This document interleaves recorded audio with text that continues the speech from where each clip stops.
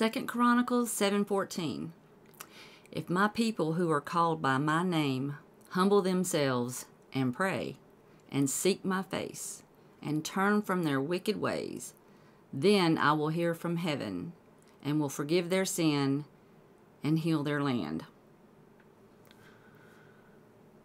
Can I make a confession? Here's how I normally hear that verse.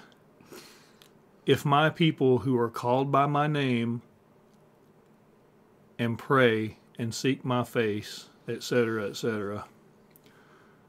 Wow. The word humble, or if you want to speak correctly, humble. I don't know. How's that pronounced? I don't know. Put something in the comments and let us know. Anyway, humility. What is it? Well, when you told me where we're going to do this podcast on humility, I was like, what does that look like?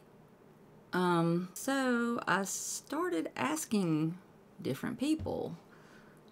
That's actually the first question you asked me. What is humility? And what does it look like?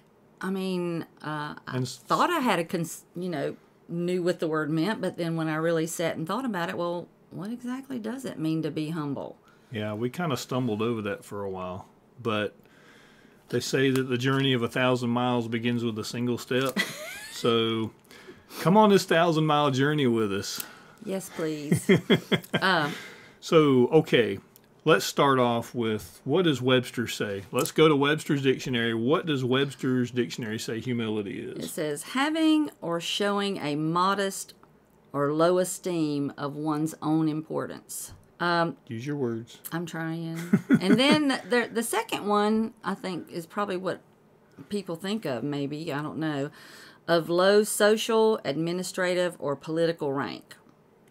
So an example is she came from a humble, unprivileged background. All right, so what was the first one again? Just say the first definition. Having or showing a modest or low estimate of one's own importance. It seems like there's a personal definition, thinking of yourself, and then there's another definition of how others see you. Isn't that kind of where Webster's is going with that? That's kind of what it looks like to me. All right. So anyway, I Googled humility. And you know how when you start typing in a word, it gives you a lot of suggestions? Well, I started typing in humility, and the very first thing was humility meaning. And then humility in the Bible. And then all of these references, which sort of made it a Christian thing, a biblical thing.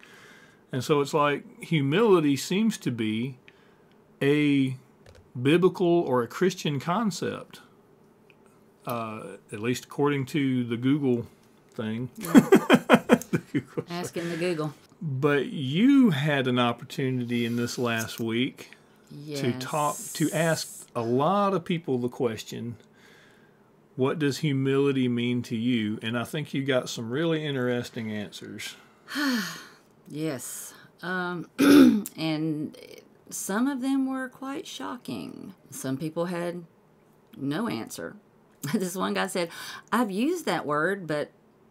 And he kind of stood there for a minute. And he was like, And then I think his wife or girlfriend finally said, not prideful. Yeah. And then he's like, yeah. I talked to a lot of different people from a lot of different walks of life. Older people, younger people. That one 14-year-old boy that we'll get to eventually. Yes. That was really, wow. When you think about how we live our lives today and sort of the social thing going on, I think he was really honest and straightforward. And he was. Yeah. And then you had teenagers, you had older adults, you had a doctor. Yes, a very nice doctor. He was from Spain. Yeah. It was very interesting to talk to him. I talked to him probably for a good bit.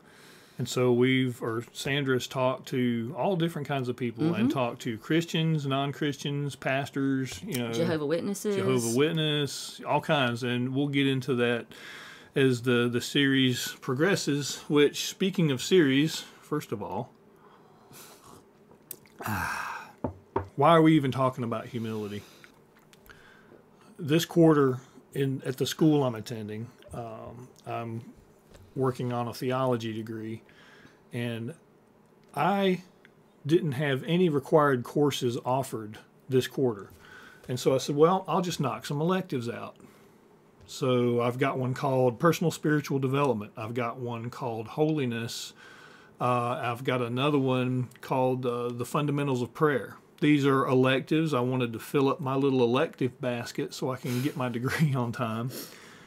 But I tell you what, I think God had other ideas, because once we started into these classes and started dealing with the content, oh my gosh, it was like the trifecta of illumination.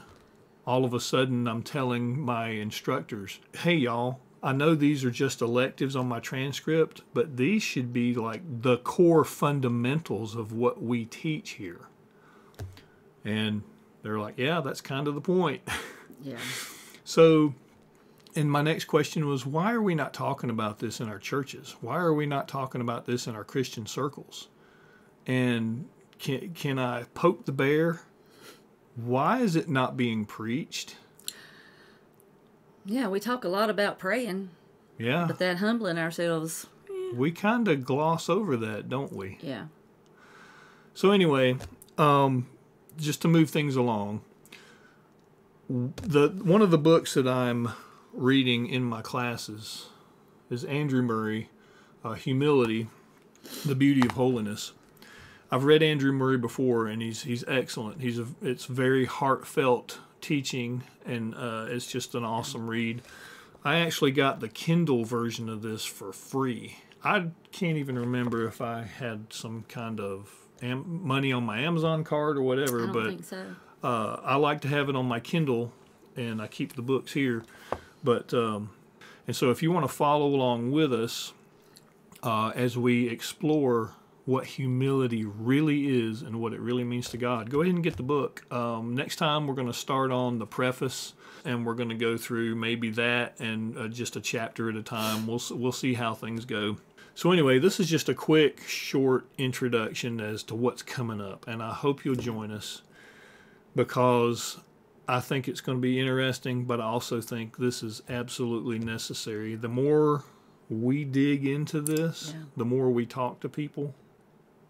You know the scripture about the still small voice?